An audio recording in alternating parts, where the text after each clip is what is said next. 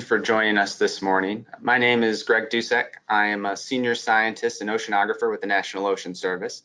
And I'm here today working with the National Weather Service to give you all some information about rip current awareness. And the purpose of this presentation is to give you rip current messaging and information that you all can share with your communities and your viewers ahead of the holiday coming up July 4th and throughout this summer.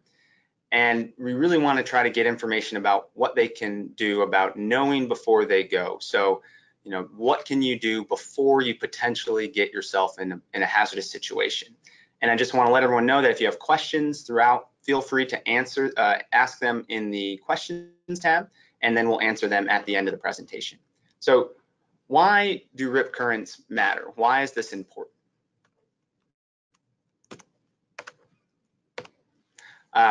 Rip currents, as you might know, are the #1 public safety risk at the beach worldwide and in the US.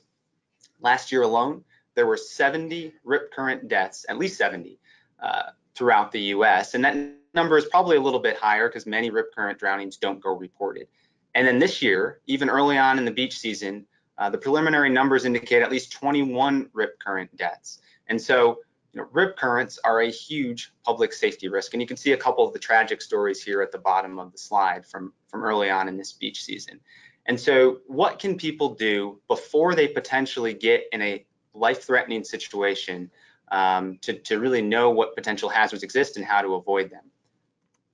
So before the July 4th holiday, here's a few tips that you can share regarding what you can know before you go. The first thing is, know before you go to the beach. Check the beach conditions. Be beach smart by checking weather and water conditions before you go to the beach. When you get to the beach, be mindful of what the conditions are, and know that when you're out at the beach for a day, the conditions can change while you're there.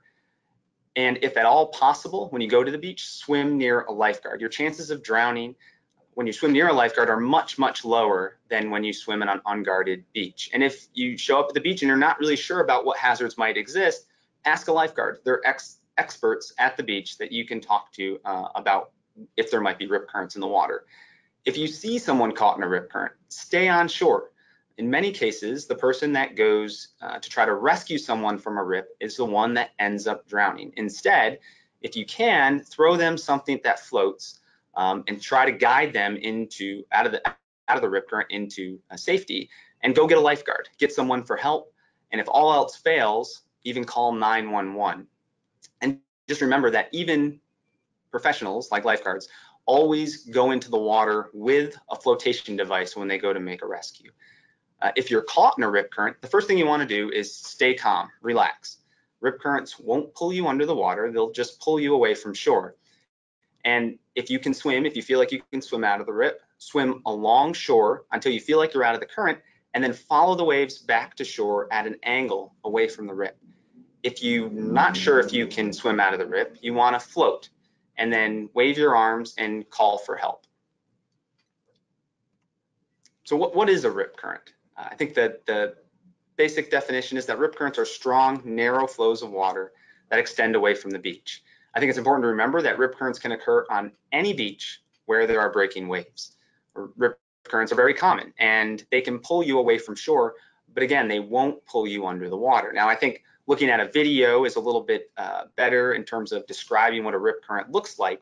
And so here is some footage that we captured out in North Carolina showing a rip current. You can see it there in the center of the video where you have foam and sediment and kind of discolored water extending away from shore, which are good ways to help identify a rip. You'll also notice that there's flat spots in the lines of breaking waves, and that's another key indicator of the presence of a rip current. You'll notice that in this footage, we're pretty high up and away from shore. And so when you show up at the beach, you want to do the same thing. Don't just go down to the water, stand back, get away from the water's edge, maybe up on a beach access, somewhere higher up where you can see the water's surface clearly, as that makes it easier to identify a rip. In terms of what typical rip current characteristics are, they can be anywhere from maybe 15 to 100 meters wide. So that's from a couple lane highway up to a width of the length of a football field. They can extend offshore anywhere from 100 to 400 meters. So 100 meters, again, is about the length of a football field, and going out to, in extreme cases, maybe a quarter mile. Durations, they can last anywhere from minutes to months, and that really depends on what's causing that particular rip. And then speeds of rip currents can get up to around 5 miles per hour. Now, I know for many people that doesn't sound that fast, but consider that when Michael Phelps set his world record in the 100-meter butterfly, he averaged about 5 miles per hour. So unless you're an Olympic swimmer, this type of current could be enough to cause you some distress. In terms of why rip currents form, this is the same rip now, shown a little bit higher up, and we put dye in it so you can more clearly see where the rip is and how it's flowing. And you'll remember that I said, on either side of the rip, you have waves breaking. And the reason those waves are breaking is because there's a sandbar there. There's shallower water, and that's where waves break. Whereas you don't see much in the way of waves breaking where there's the channel. And that's important because shoreward or closer to the beach from where you see waves breaking, you tend to get an increase in water level, which is known as a setup. And that water level is directly related to the height of breaking waves. So where you have larger waves breaking shoreward of the sandbar, you tend to have higher water level. Where you have smaller waves or not much waves breaking shoreward of the channel, you tend to have lower water level. And as you all know, water wants to flow downhill. So it flows from the regions of higher water level or setup to low setup, and then offshore through the rip channel. Now, it's important to note this is just one type of rip current. These type of rips are caused by changes in the bathymetry or the shape of the bottom near shore. But you can also have rips on a flat beach when you have waves coming in, say, from two different angles, out of the north and out of the south. Or another type of common rip is near a hard structure like a jetty or a pier or a rocky outcrop. And in those cases, that's really important to pay attention to because those hard structures can have rip currents there almost all the time. And so those are areas where you really want to be careful of swimming near.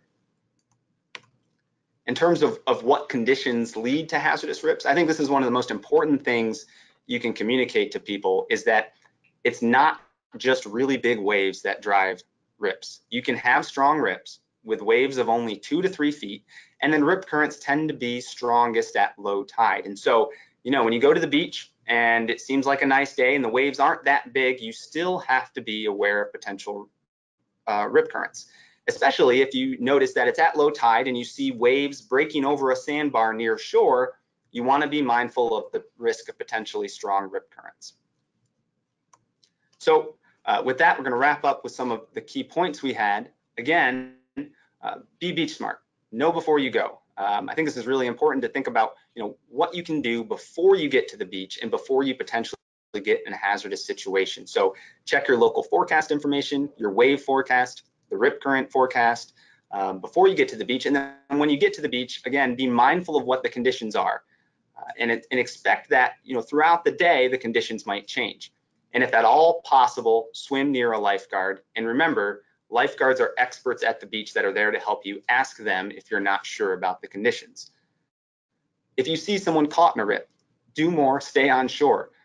Often the person that goes in to make the rescue ends up being the one who drowned. So, if you want to help them, throw them something that floats and try to guide them in and out of the rip and in towards shore. Go get help, get a lifeguard or other emergency personnel. And if all else fails, call 911. And again, I'll stress that even professionals, lifeguards, when they go in to make a rescue, they always have flotation with them. And then lastly, if you get caught in a rip, the best thing you can do is try to relax, stay calm. It's not going to pull you under the water. It's just going to pull you a little bit away from shore. And then if you feel like you can swim, swim out of the rip current along the beach until you feel like you're not being pulled by the current anymore, and then follow breaking waves back to shore at an angle. If you can't swim out of the rip, then you want to just float and wave your arms and call for help, and hopefully and eventually someone from shore will be able to help you. So we hope that this summer you'll be able to use this information and share it again with your viewers in your communities, and stay safe at the beach. And here are the main summary points that we discussed so that you can have those and share those as needed. And so now we're going to open it up for any questions that you might have. And again, please use the chat box or the question box, and we'll answer those. Thank you. All right, we do have a few questions. I'll read them off here. Could you tell us, are rip currents the same thing as undertows or riptides? So that's a great question. I think often, especially riptides, you'll hear people say that, and that's not really the same thing. We don't like to call rip currents rip tides because they're not a tide. A tide is the water moving up and down, and rip currents are currents. That means water moving horizontally, pulling you away from shore. And so we don't like to use rip tides because it really doesn't describe what the phenomena actually is. It's a current. And then undertow is actually a separate thing at the beach, caused by waves breaking and water kind of flowing back to the ocean a little bit close to the bottom. And undertow isn't really that hazardous either. And rip currents don't pull you under the water. You'll stay on top of the water and then just pull you away from shore. So there's separate things and really separate potential hazards at the beach. But again, rip currents are not the same thing as undertow or rip tides. How does the wind direction affect the riptide? Rip current, yeah. So wind direction doesn't typically have an effect directly because rip currents, again, are caused by breaking waves.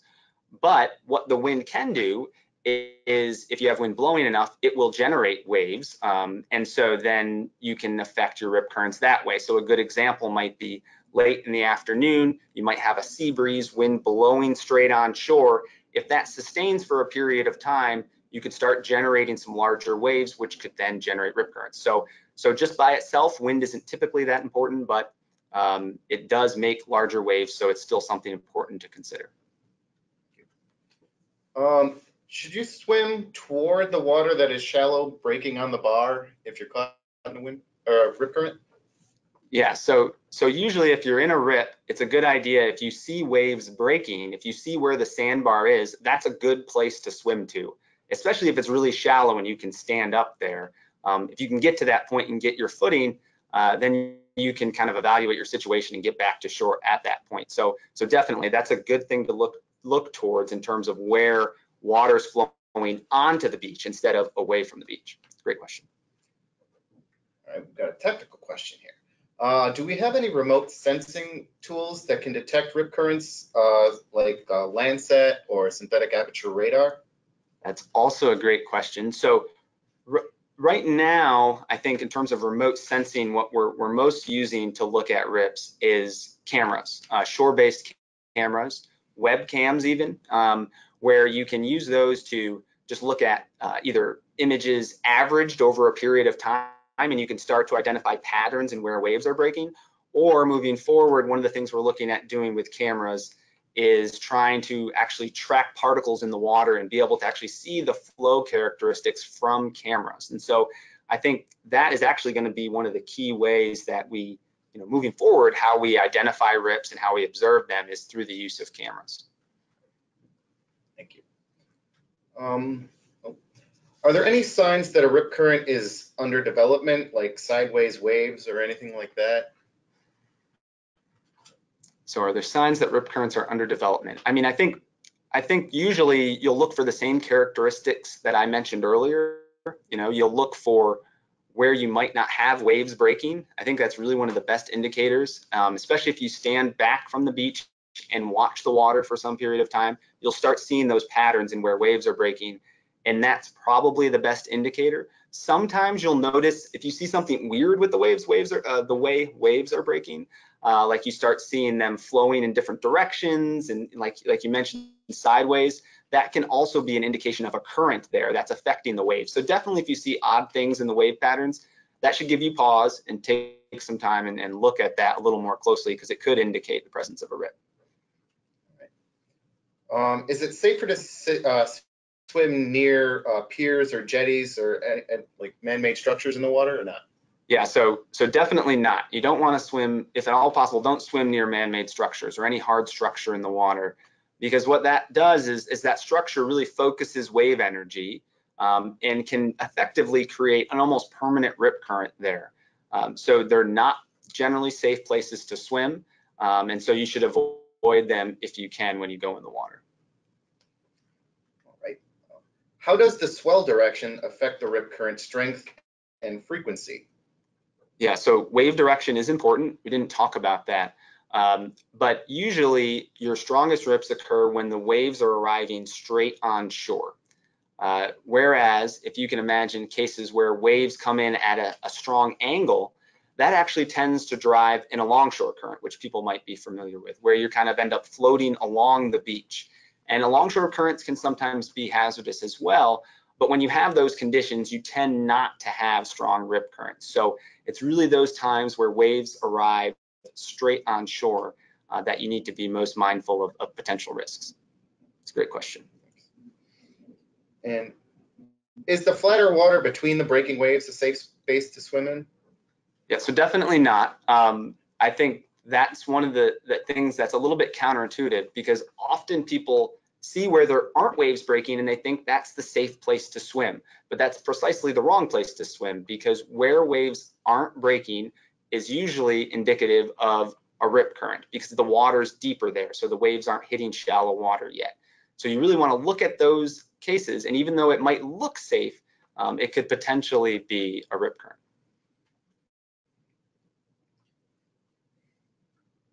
Okay, so I think we've answered all of the questions that you all have had. But we have one more about the actual presentation and the videos. Where is it?